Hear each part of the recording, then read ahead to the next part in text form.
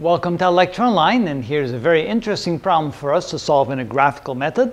Here we had, back in 1865, Jules Verne, famous author.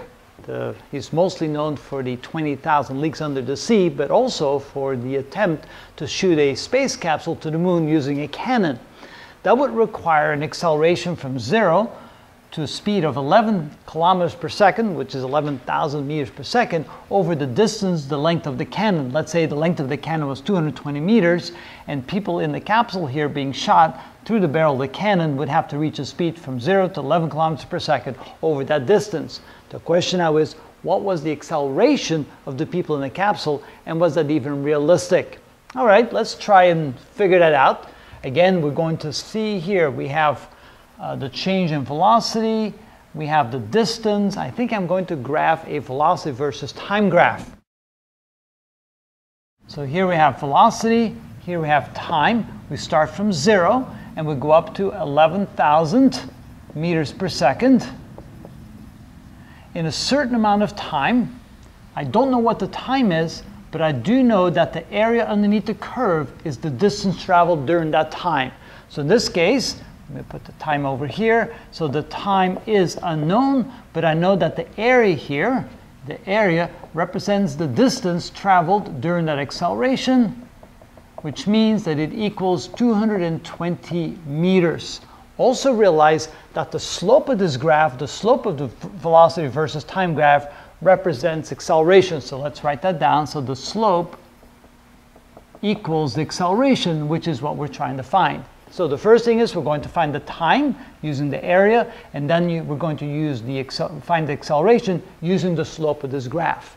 So note that the area of this triangle is equal to 1/2 the base times the height. So in this case, the area, which is 220 meters, is equal to 1/2 times the base, which would be the time elapsed, which we need to know to find the acceleration, times the height, and that would be from 0 to 11,000 meters. That would be 11,000 meters per second.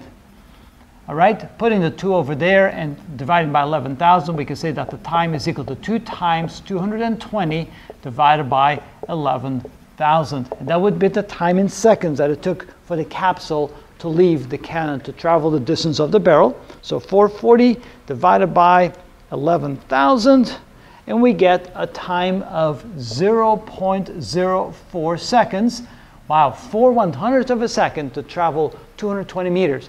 That seems like a bit much. Now that we have the time, so the time is equal to 0.04 seconds.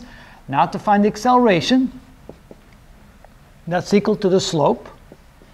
And the slope is equal to the rise divided by the run.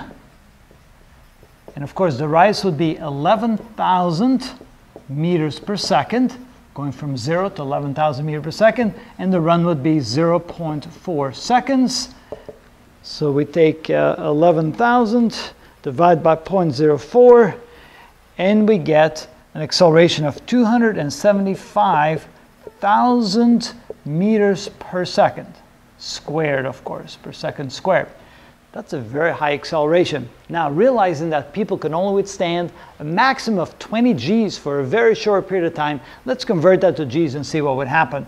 So multiply this times the ratio, Gs at the top, meters per second squared at the bottom.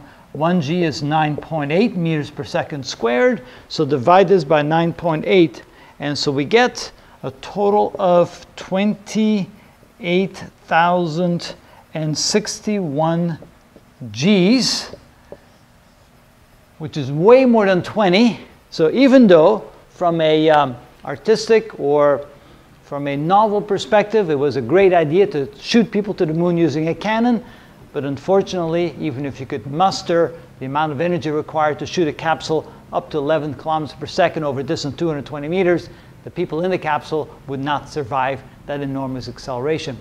But bottom line, using graphical methods, it's very easy to graphically represent in a V versus T graph the motion that's happening. We go from 0 to 11,000 meters per second over a certain period of time. We didn't know what it was. We realized the area underneath the curve was equal to the distance traveled.